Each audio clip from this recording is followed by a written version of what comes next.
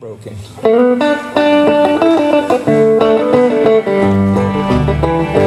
There are loved ones in the glory whose dear forms we often miss.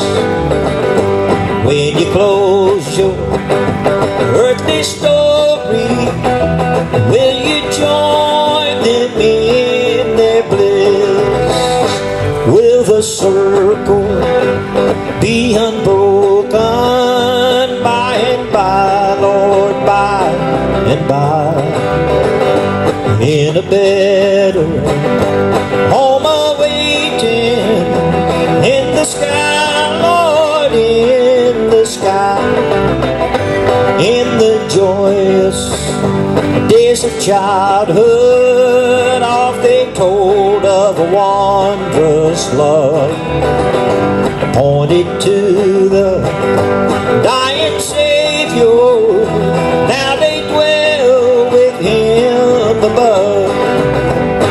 Will the circle be unbroken by and by, Lord, by and by? In a better home awaiting in the sky, Lord, in the sky.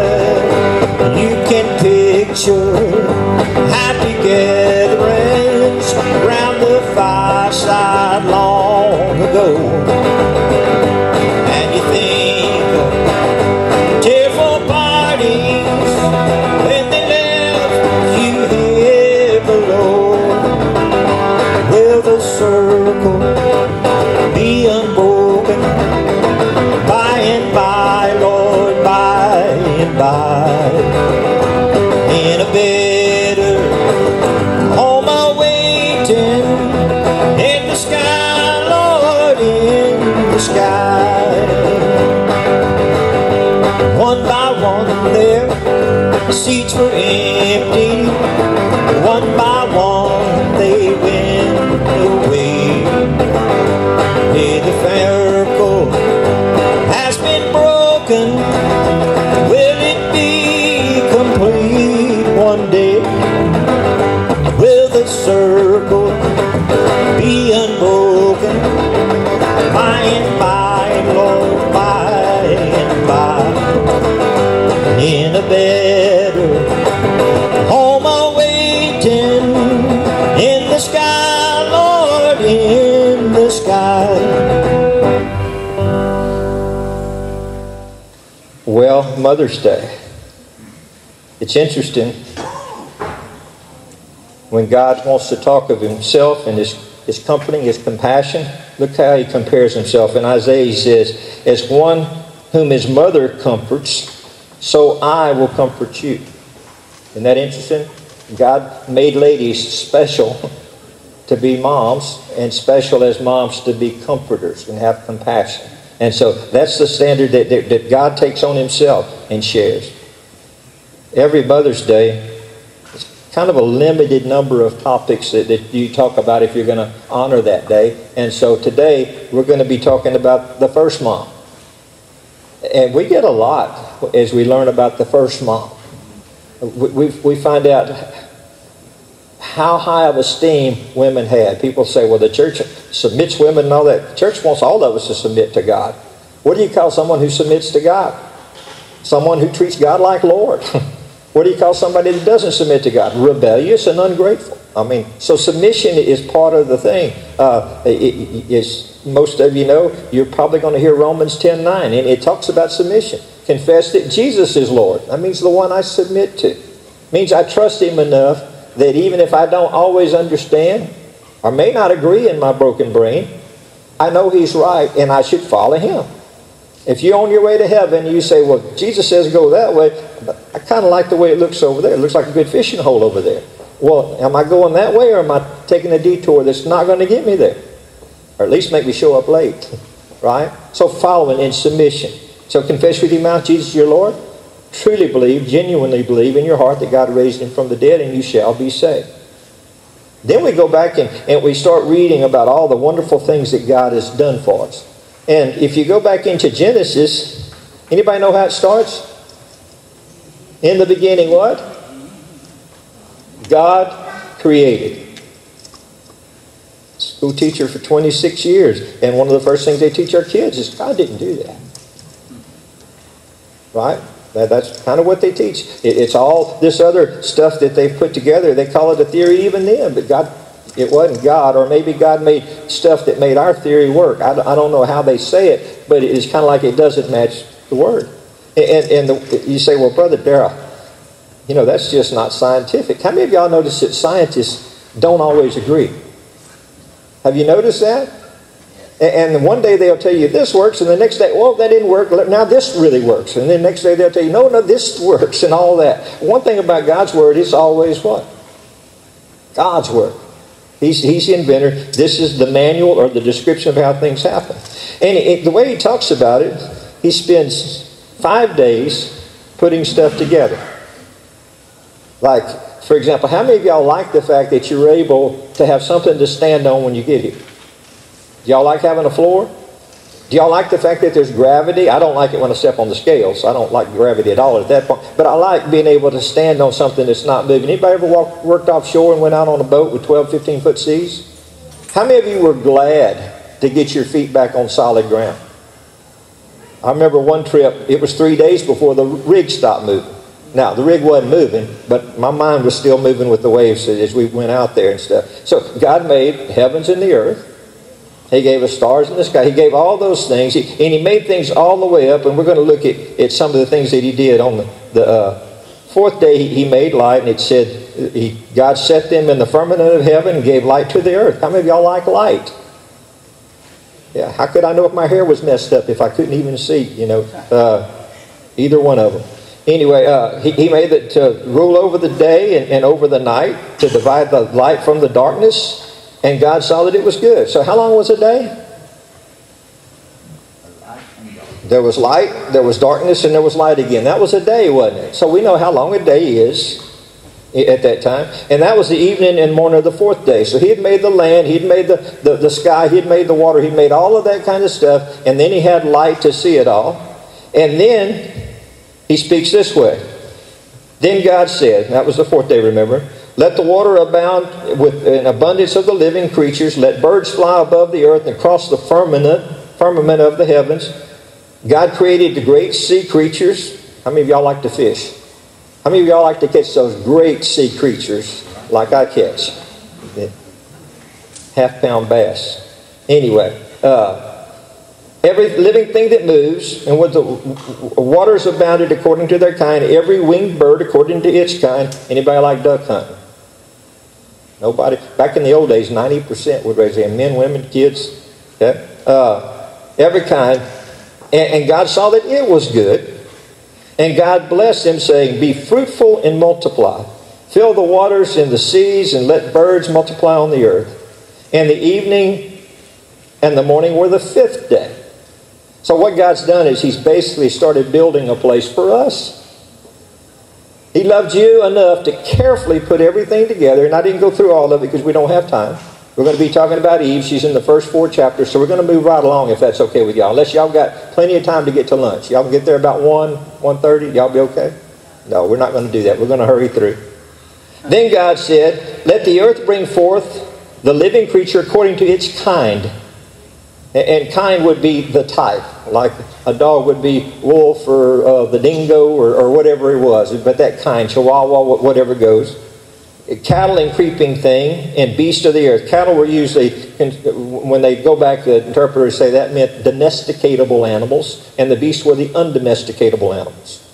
Now you might domesticate one wolf in 100 to a certain point. But in general you don't. And you might find a cow that you can't get settled down at all, but that's 1 in 100. Generally, you can domesticate those, and that's why we don't farm generally wolves, and we do farm with cattle and things like that. So, according to their kind, and so it was. And the Lord made the beast of the earth according to his kind, cattle according to his kind, everything that creeps on the earth. Some walk backwards and are good boiled with potatoes and corn. Right? Those things that creep on the earth. I'm sorry, we left out the lady who likes to go to Saint-Bon and get the crabs. And they're so cheap. Just $50 a dozen. You know, it's just, Anyway, unless it's gone up. Then God said, let us make, okay. By the way, he saw everything was good. Then he said, let us make man in our image. You say, our image. Well, that's another whole discussion. We serve one God who shows up as Father, Son, and Holy Spirit. In fact, if you read the Bible, one of the verses read this morning, it says there's one Spirit. But the Bible says the Spirit of the Father and the Spirit of the Son. The Bible says there's one Spirit. So guess what? There's one God shows up as Father, Son, and Holy Spirit. And that's as far as I can go in Trinity. Ask me in 80 years, 35 to the left, and I'll explain the rest to you. In other words, it's bigger than me. My God is bigger than me. Isn't that great? Smarter than me. Knows a whole lot more than me. Go to Him first. Rather than heard some of my convoluted opinions before. And they don't mean anything. It's God's Word. So He said, let us make man in our image according to our likeness. So, made in the likeness of God. There are certain attributes we have that are godly. Let them have dominion over the fish of the sea and the birds of the air. My buddy Matt loved that verse. He loved duck hunting and he loved fishing at Big Lake. So he wanted dominion every time he went, whether they were this big or this big. And over the cattle and over the earth and over every creeping thing on the earth. God made man in His image. In the image of God, He created them, male and female. Okay? Who made them male and female? Just hang on to that, because scientists don't always agree anymore. Okay? Male and female. He created them. And God blessed them and said to them, be fruitful and multiply. What does multiply mean? Dads become dads. Moms become moms. Amen? So this was way back in the very beginning. He wanted people to become dads and moms. Not everybody. And you can read about that. Paul talks about it. Some are called to be single and some are not. But anyway, continue on. See, I have given you every herb plant that yields seed which is on the face of the earth, and every tree whose fruit yields seed, so that you shall have it for food. When they got here, the trees were already grown, making seed, making something for to eat. Because when He prepared a place for man to be, guess what He prepared? Everything needed. How old was the tree? About 2 days. How many rings did it have in it if it was already this big? Another question, did Adam have a navel? Didn't need one, did he? Could have put one, and could have put them rings there, but He made them fully grown. Adam didn't come as an infant. He came as a man. And we're going to see that shortly. All right? After that, He put things into what we call a natural process. Also, to every beast of the earth, to every bird of the air, to everything that creeps on the earth, in which there is life, I have given every green herb for food, and it was so. They were vegetarians. Isn't that strange? Yeah. In fact, it wasn't until after Noah's time that they said you could eat meat. And it's a good thing, because they'd have cooked all them animals on that ark. They were on it for about a year. Right? But it was okay. And why were they vegetarian? Because the Bible teaches there wasn't a death till sin came on. There was no death till sin came on. Okay? And I know people would say save the trees, and the other people would say no, that's supper. You know, whatever it goes. But anyway, that's how it was at that time. Then God saw everything He had made, and indeed, when He made man, He changed it. It wasn't just good. What is it? Very good. It says it in that one that I've got up there now. It's very good. People in modern times like to put man at the bottom, and everything else is better. Right? They want to save everything else except man. So we abort. We wipe out old folks or somebody who has a disease. They have what's that? Euthanasia, right? That they use. By the way, it's in a lot of countries now. They don't value that, but God says it's very good, and He made it. And when you see it's very good at the end of making everything else, He made it for who? Man. He gave man dominion. All right. So that's the end of chapter 1. Chapter 2, He comes back and He starts explaining how He made man. And we'll look at that now. Some people read the Bible and say, look, He's talked about 2 different times He made man. No, first time He said making man, now He's telling you how He did it. Okay? Thus the heavens and the earth and the host of them was finished. On the seventh day, God rested from His work that He had done. He rested the seventh day, for all of His work was done. Now, when God rested, did that mean He quit having the planet spin? No. When He said He rested from that job. Didn't mean He wasn't doing another job like sustaining. The Bible teaches us that Jesus is the sustainer. And people are really concerned that the world won't be sustained because man's messed it up so bad. And so they have their own religion. Who's going to save the world now? It's not Jesus. Who is it? People who don't use plastic straws. Right? That's going to save the world. And people who don't have a gas hot water heater now. And it's all gets strange. But who is the sustainer that keeps the planet spinning and everything else? God. He's got it set. Now, should we be wasteful? Should we be unresponsible in how we live? Absolutely not. But be careful, because man wants to take God's place on sustaining the world. And every 12 years we're going to be gone. So be careful as people tell you that stuff. Go back and read what God says. He's the sustainer. That means He keeps it going. So on the seventh day, He's keeping it going. And He still is. Then God blessed the seventh day and sanctified it, because in it He rested from all His work that God created and made. So that's the history of the heavens and the earth. Right? Let's go down a little bit and we'll talk about that. The man. Here we go with the man being born. But he wasn't born like you and I were born. He wasn't born of a woman. Look how he was born. And the Lord God formed man of the dust of the ground and breathed into his nostrils the breath of life, and man became a living being. You go read in the book of John chapter 1, it says nothing was created without Christ. That handwork done on the earth, guess who was doing it? God the Son.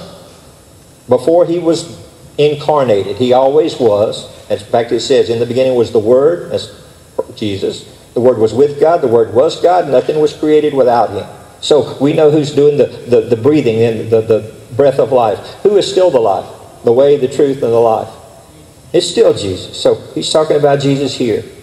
The Lord planted a garden eastward of Eden. What came first? Adam made out of dirt, or the Garden of Eden? Let's go back. 2:7. The Lord God formed man of the dust of the ground, breathed life into his nostrils. Verse 8. The Lord planted a garden. Which came first? Adam came first. That will come apparent soon why that happened. You'll start to understand the difference between men and women. The world doesn't, but you might. Okay, especially down here in Cajun country. So the Lord planted the garden in Eden, and He put the man He had formed. And out of the ground God made the trees grow pleasant to the sight. The tree of life was also in the midst of the garden. By the way, the tree of life is all the way through the Bible. And you'll read more about it when you get to Revelations. But there's pictures of this tree of life. Also in the midst of the garden, and also was the tree of knowledge of good and evil.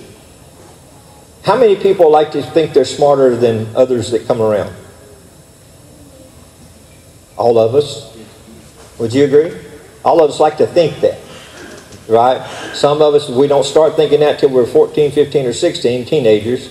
And some of us takes a long time to realize we're not as smart as we thought we were. Some of us are still learning that lesson. Right? But God, He knows all these things. But in the midst of the garden, there's these two trees. One is the tree of life in the midst of the garden, and the tree of the knowledge of good and evil. And then it talks about some boundaries where a river went around it, and it names the different places. I'm going to go past that because y'all want to go to lunch sooner than later. Then He did this. Then the Lord God took the man and put him in the Garden of Eden to tend it and keep it. This was a rough work. Anybody ever work in a garden? What are problems of working in a garden? Weeds and stuff. There weren't any. It was already grown. They could already go pick stuff and eat it. But there weren't any weeds and thorns and thistles at that time. Basically, he had a really tough job. And He told him, and the Lord God commanded of the man, saying, of every tree in the garden you can eat, but the tree of the knowledge of good and evil you shall not eat, for in the day that you eat of it, you'll surely die. Okay? Really important that you get that down. He said, don't what? Eat from it. Okay? Now, how many trees did He say that He could eat from?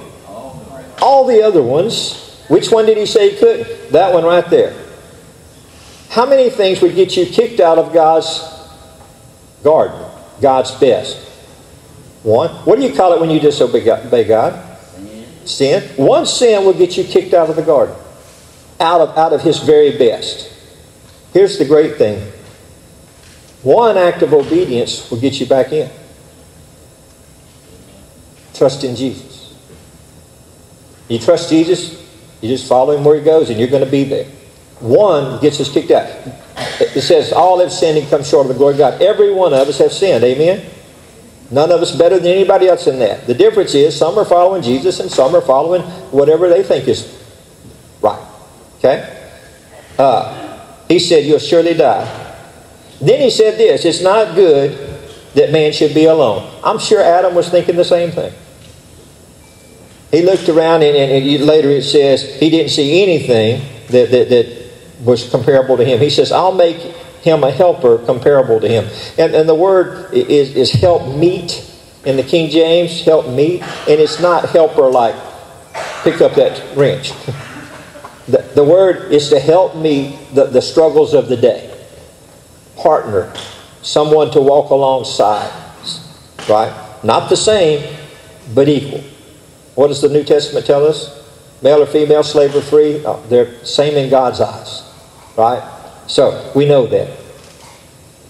He says, out of the ground the Lord formed every beast of the field and of the air and brought them to Adam to see what He would call them. And y'all have heard me say this before. He wasn't good at it. He was born yesterday. You heard people say, I wasn't born yesterday. He was. Right? And fully grown. And I've said before, what sound does a cow make? Moo. So shouldn't they have called a cow a moose? But He didn't. Right? He missed that one. But it was okay with God because that wasn't a sin. It's like watching a kid draw a picture of something and it don't look anything like it. But to them, that's it. So He loves Adam. He made mankind for love. And so He goes on. And I'm being silly with that in a sense. But God was happy with Adam and where he was. He saw those things. He didn't find any helper suitable for him. You can read that in verse 20. So God caused a deep sleep to fall on Adam, and as he slept, this is the first surgery, right? He took one of his ribs and closed up the flesh in his place. Okay? However God had him there, and with God's anesthesia of the day, that's what took place from his side. In fact, some of the interpretations will say from his side, but we say the rib. Then the rib from which the Lord had taken it, He made into woman, and He brought her to the man. And then we have the first wedding of mankind. And here are the vows. These are the only wedding vows in the Bible, by the way. And Adam said, and I could probably put in there very excitedly, because this was the most beautiful woman on the face of the earth. She was also she was the only one. But still, this was it. This is now bone of my bone and flesh of my flesh. She shall be called woman because she was taken out of man. And people have poetically wrote down, not from the feet where he would walk, or not from the head where she'd pound on his head, but from the side where she would walk with him. And I think that pretty much lines up with Scripture. Therefore a man shall leave his father and mother and be joined to his wife, and they shall be one flesh. So, now we have man and woman. That's really what it takes. That's kind of the kit to get a mom, isn't it? Would you agree with that? So God had it set up so that it could happen. Then we get this. And they were both naked, the man and his wife, and they were not ashamed. Why? They were innocent. They're man and wife. But they're innocent. You ever see babies running around? You're kind of worried. Give them some clothes on and all that. They're not worried about it, are they? Right? They're in that state of innocence, and they're in that state of husband and wife. Chapter 3. We got through 2 pretty quick, didn't we? This was basically heaven. This was everything that they needed for the very best. They didn't have to weed the garden. They just go anywhere and pick what they wanted to eat, right? They had each other. They had all these animals. There's no danger. The animals are not killing anything. They're eating plants too. All of those things. And you can go read a lot more about that in the Bible that explains it a little more and a little more in depth. But anyway, we get to chapter 3 and we get something new called temptation. Right? We get to something new called temptation.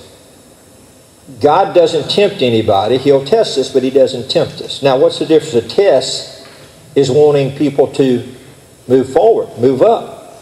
A tempt is wanting people to fail. Does that make sense?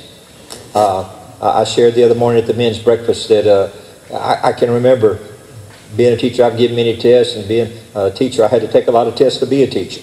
But at seminary it was different because 80 people in a room, and you had to study a big old bunch of information, all that kind of thing. And so I'm dreading. And at that moment, the professor is my enemy. You know, all that studying you'd done the night before, nobody else crammed before the exam, did they? Y'all started way early and you were ready on the day. Anyway, and then he did something amazing. He knelt down behind the front. And on his knees, he prayed for us to have recall and to move forward.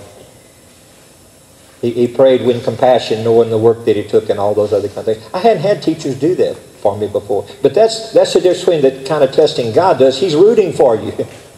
And the other side is the way the devil does, is to tempt you. So we get this first temptation in the garden. It says, now the serpent was more cunning than any beast of the field. We know the serpent has Satan working through him. And remember, there's no carnivores. There's nothing dangerous in the garden. So a serpent's just another animal.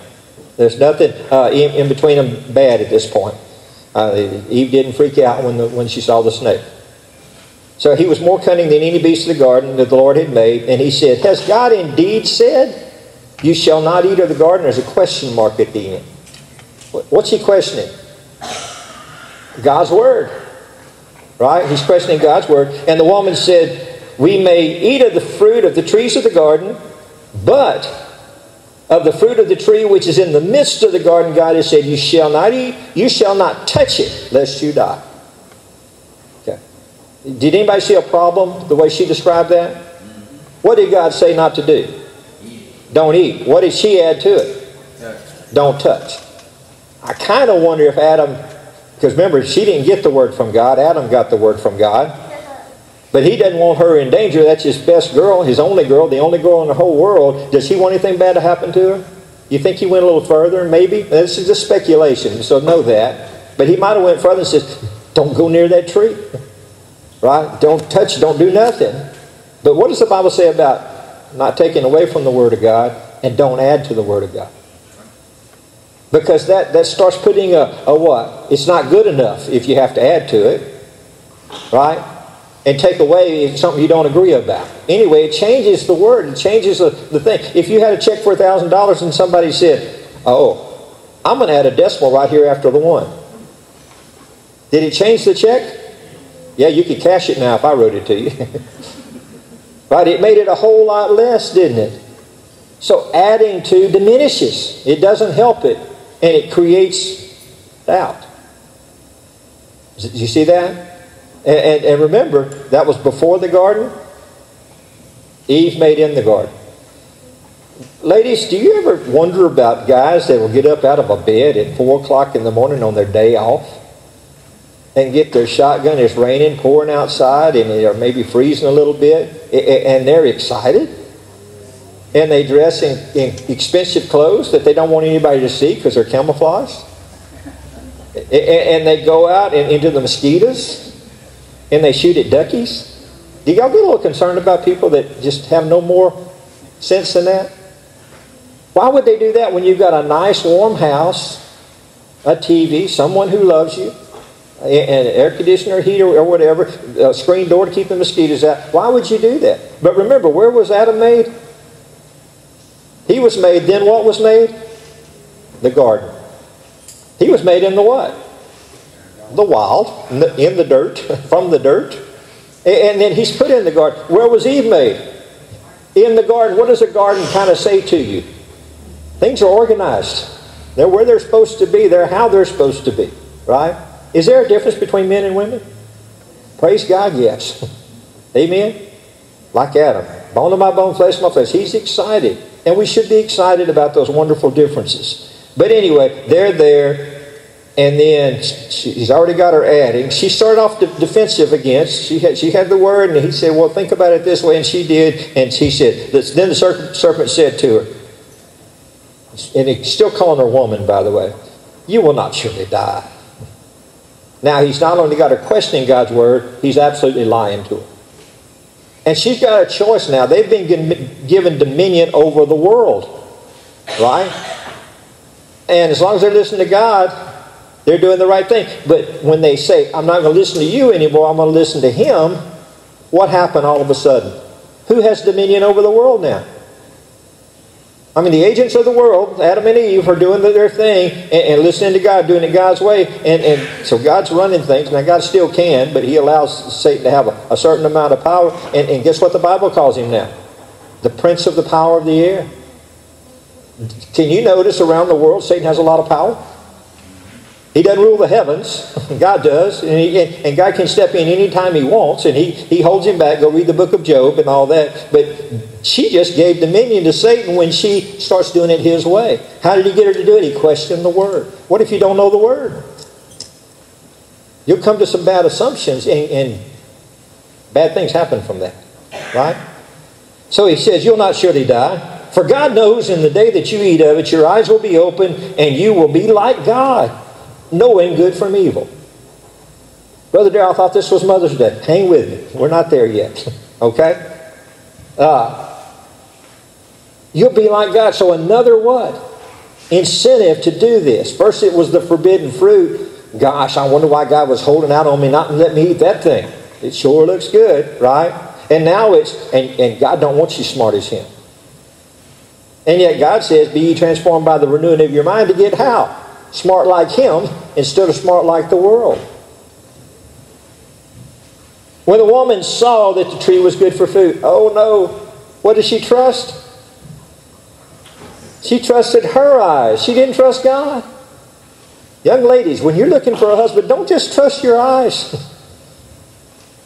How many of the other ladies don't look at your husband and say this, but you're saying amen? Right? Be careful. What looks good may not be good at all. What did Garth Brooks used to sing? Sometimes I thank God for unanswered prayers. He didn't get the girl he thought was the best. And he sees her now and he says, thank you, God. Somebody else got stuck with her. Right? But listen, be careful. Don't trust your eyes. They will. And guys, you may not know it, but the most addictive thing for men is pornography. Don't trust your eyes. Don't let them go where they don't need to go. Right? You'll trade something good for something horrible and a fantasy in itself. So be careful with the eyes. A tree desirable to make one wise. So she took the fruit and ate. Who ate it first? Eve. Usually Raylan is louder at that point. You're learning. It's a very good job. Hey, good job, Lorraine. She also gave to her husband, and he ate. Did he argue like Eve did? No. Okay, dear. Now, some people have thought that this might be he saw his precious wife step down away from God, and he stepped down with her. But the truth is both of them sinned. And they will use that to say man stepped down in sin, and the mankind called the bride of Christ, and the groom stepped down with him. But Jesus didn't come in sin, did he? He came to the earth. He stepped down for us. He came to rescue us, but he didn't sin. Adam stepped down in sin. And by the way, they don't call it the sin of Eve in the rest of the Bible. They call it the sin of what? Adam. He was responsible, right? And he certainly didn't put up any fight, did he?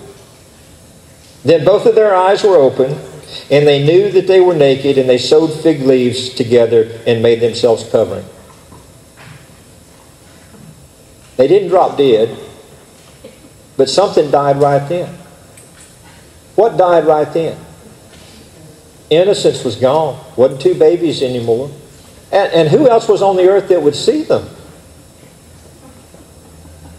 So now there's an issue between a man and his wife.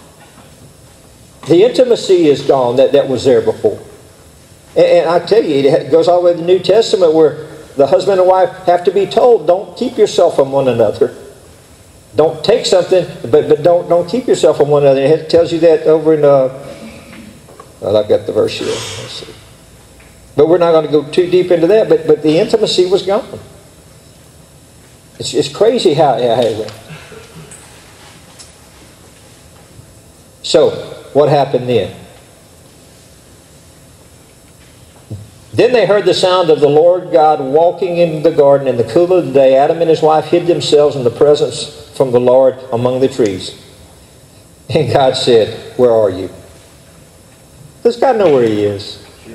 How many of y'all got kids and they're hiding behind a broomstick so you can't see them? And you say, oh, where's my little angel? And what does your little angel do? Giggles. Because you can't see them behind that broomstick. Of course you can. But you play the game, don't you? Why did God say, where are you? Because He's asked him a lot more than his location. Something has changed. Big time, right? And they heard God walking. Could God walk silently if He wanted to? Did you know that God would have had to judge them in their sin right then if they'd have seen Him at that time? Before they were sinners, they could communicate different. But now He had to walk that way. They hid. All that's going on.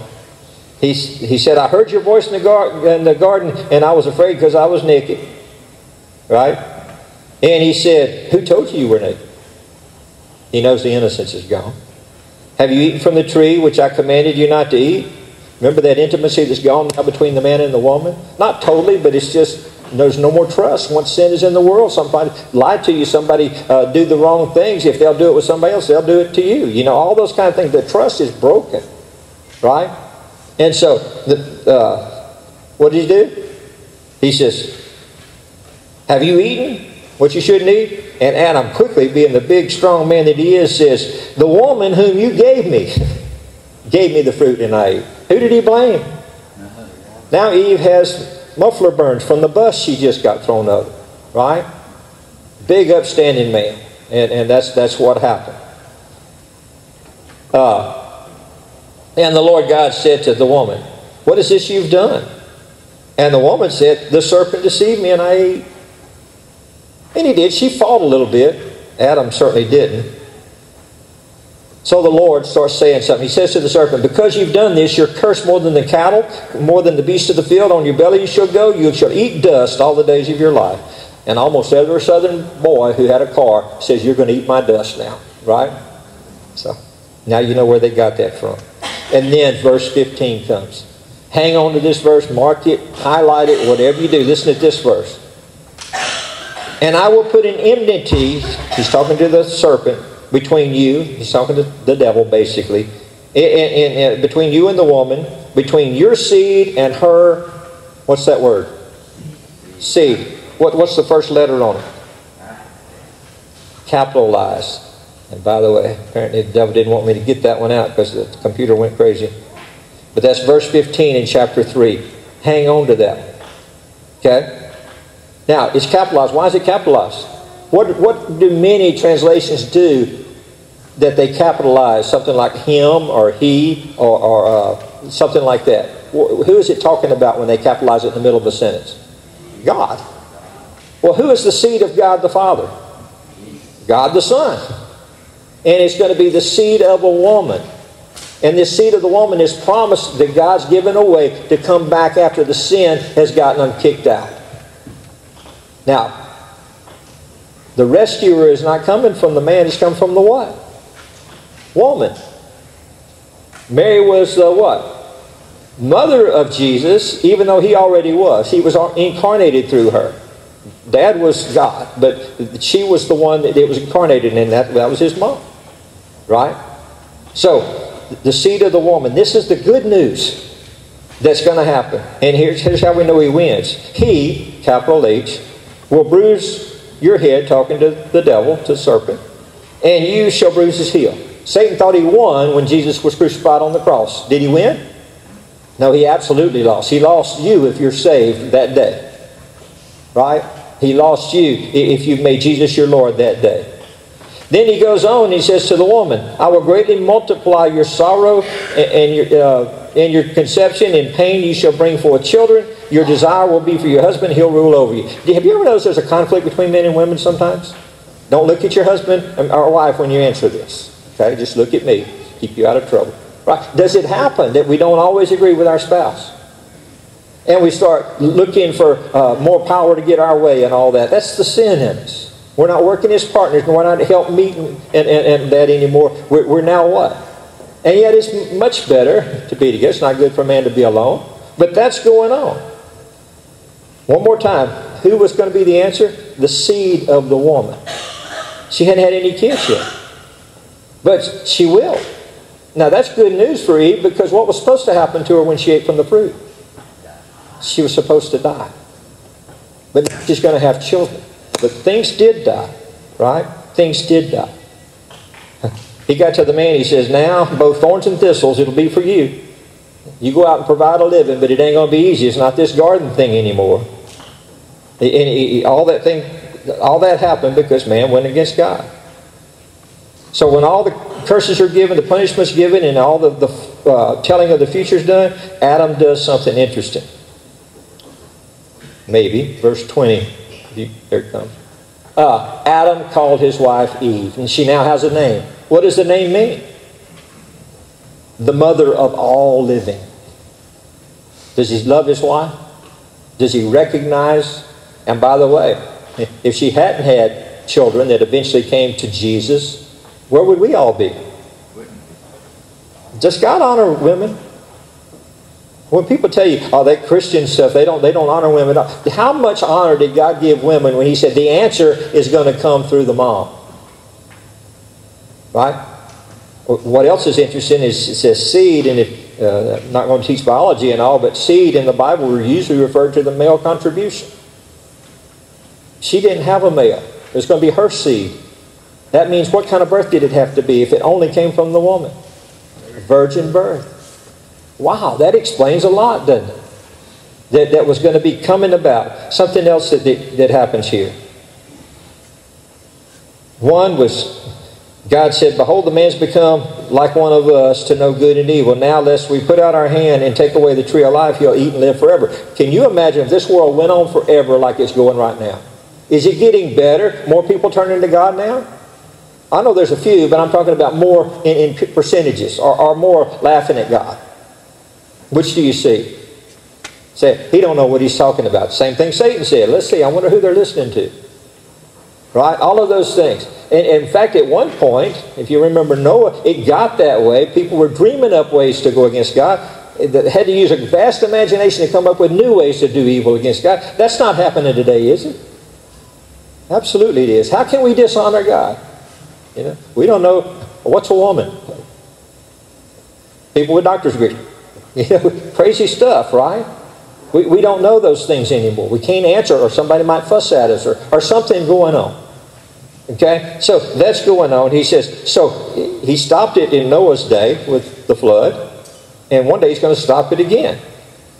Therefore the Lord God sent him out of the Garden of Eden to till the ground from which he was taken. So the ground is cursed. Your body's made of dirt. You're not going to get to heaven in this body. It's cursed. And we spoke yesterday at the funeral of a precious individual that you're not going to get to heaven in that body. The ground is now cursed. Okay? But he's going to give you a body that will last forever later. All right? So he drove the man out. All right? One more thing I wanted to be sure that we had.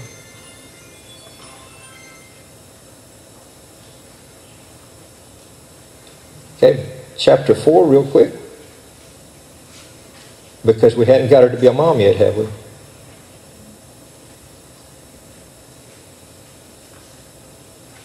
Now Adam knew Eve, his wife, and she conceived and bore Cain, and she says, I have acquired a man from the Lord. Now she's out of the garden, but she's still in relationship with God. Do you see that? He's given her hope, a promise that there's deliverers coming, and she's believing in that promise. And she's still in relationship with the Lord. And who did she give credit to? Now that she's a mom. And what does she think of Cain when he's a baby? Is there any more beautiful baby on the earth than the one that you're holding? So that's what she thinks, and maybe this is the seed. She bore again, and this time her brother Abel, and now Abel was a keeper of the sheep, but Cain was a tiller of the ground. In the process of time, it came to pass that Cain brought an offering of fruit of the ground of the Lord. Abel also brought a firstling of the flock and their fat, and the Lord respected Abel and his offering, but he did not respect Cain, and he was very angry, and his countenance fell. Got an attitude, is what it meant. Countenance fell, bad attitude. How many of you raise kids and you know what a bad attitude is? You can see it when it happens. You know what I'm talking about. Moms especially. Okay? So the Lord said to Cain, why are you angry? Why is your countenance falling? If you do well, you'll be accepted. He said, if you do not do well, sin lies at the door, and its desire is for you, but you shall rule over it. Now, what does that mean? What did they bring? Well, one brought grain, Cain, he was a tiller of the soil, and one brought what? Firstling of the flock, an animal, a live animal. What was the penalty for sin? Death. Still is.